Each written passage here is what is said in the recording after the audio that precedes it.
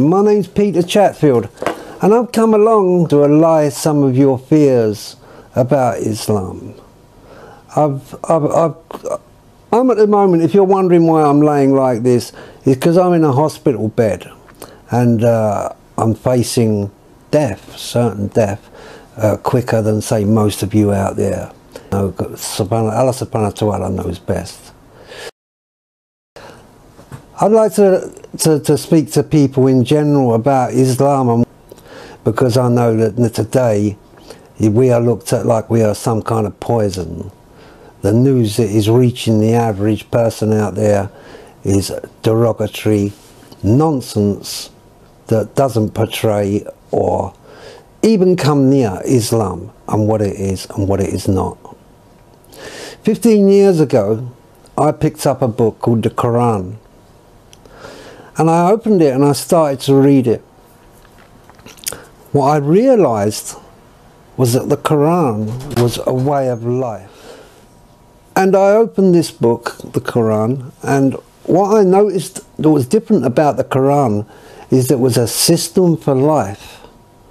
It actually works.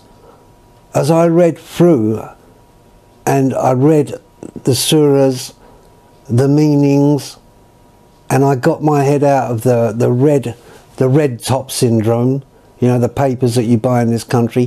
What I realised was Islam was a very beautiful religion, or system for life. When I picked up the Quran, I noticed in there that it was very straightforward reading. It was very light on the head, and as I adjusted to it, yes, I became Muslim. So I make no mistake about that. I see it talking to you tonight as a Muslim, and 15 years ago that gift was given to me. But I also realise a lot of people out there are waking up, and they're realising that Islam coming through the right mouths, through the good people, is a wonderful religion. One thing that I got from when I became Muslim was my honour, my dignity, my way of life changed. I started to look after myself. Very practical things. And that is how it reads, the Quran, a very practical book. There's no mystery about it.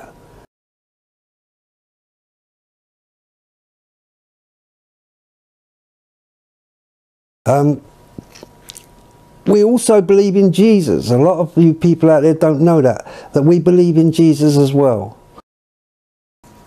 So do yourself a favour, you know. Sit down for once in your life, push all your prejudices out of your head, and read the Quran. Islam offers another way. A way that we should have a good look at. And if you are fair in your judgment, and you want a life that is complete, that is dignified, and offer to someone else, where people will look at you and know that you stand up straight, then come to Islam and have a look for yourself and see what's really going on.